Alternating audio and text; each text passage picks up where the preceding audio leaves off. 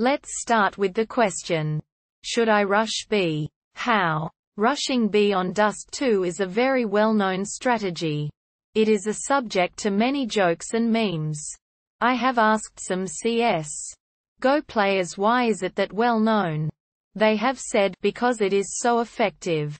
However, I have found some claims that this strategy is actually ineffective and only used by bad players. My B rushes were also by far not always successful. Which is true? When, if ever, should I rush B? How should I execute this strategy properly? So how can we solve this? There are 5 possible answers. Answer 1. Don't have the representative to comment, so I'll just leave this as an addendum to Delee's comment. Another effective smoke that I have found works well is one that bounces off the left tunnel wall and lands between the tunnel entrance and door stack. Blocks off all of the right side to let you clear close corners and platform before flashing through to deal with door, window, etc. Secondly, just to clarify Delee's point 3. Get in means don't stop to take fights. Especially in tunnel entrance where you'll block all your teammates and be an easy spray down. In a B rush you'll typically have pistols or SMGs, so your moving accuracy should be fairly decent. Use that to spread out while clearing the site. 1 or 2 people will die. Just make sure you use that time to get up close and personal with the on-site CTs. Lastly, be careful with your nade usage when you're not with a well-communicating team. Because of the narrow entrance, it can be difficult to get out effective flashes without blinding your entire team, and other nades can be blocked by people randomly stopping. Answer 2. First of all, don't forget to yell, "Suka Blatt." Most of it is already covered. I just want to add this. Hug the right side of the tunnel while moving, entering. This gives you a better angle. CTs which are late on B can never shoot into the tunnel. The downside. You're standing in one line. Sometimes you'll all get shot at once if the timing is bad. My friends and I usually do it like this. First player throws a flash to the left side of the tunnel.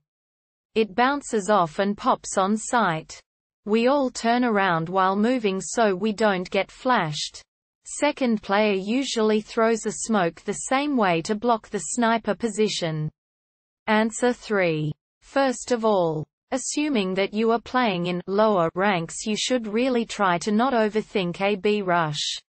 The first and most important thing is that all teammates take part in the rush and don't stop halfway. You will most likely lose 1 to 2 people to get on the site. If you can refrag them, you are in prime position to take the round, since it's hard to retake B3 vs 3. Having said that, there are a number of things you can do to make it easier for your team. Try to use 1 to 2 flashbangs that do not blind your teammates. You need to practice this, but it's absolutely possible to bounce them off the left wall in a way that you do not get blind at all. Smoke the B doors as soon as possible. Plant the bomb in the open so it can be seen from tunnels. Keep the doors smoked as long as possible. While the doors are smoked, it's close to impossible to retake from mid. Keep one player close to the window in order to kill everyone trying to push through. One player should play car the spot in order to watch the door smoke and help if there is a lot of pressure at window. Try to keep tunnel control if possible to cut off flanks and exit once the time gets low. As long as you are up in numbers, one player can stay in the tunnel and hold the stairs angle. One last thing, if you can avoid it, try to not peek mid at all costs. Peeking mid from B is a very CT-sided fight that you don't need to take once the bomb is down. Answer 4. One effective way of rush B is through mid doors. A flash to blind the snipers near the car and a smoke towards the crates that blocks the court. Spawn and a site requires at least 2 players to rush B from there. Also it requires pinning down the CTs from tunnel and distracting them from the B doors. Answer 5. You should rush B when your full team is friends and being in something like a Skype. Good communication with other players. And having a Desert Eagle and good aim. I hope these answers helped, and if they did, please drop a comment and subscribe.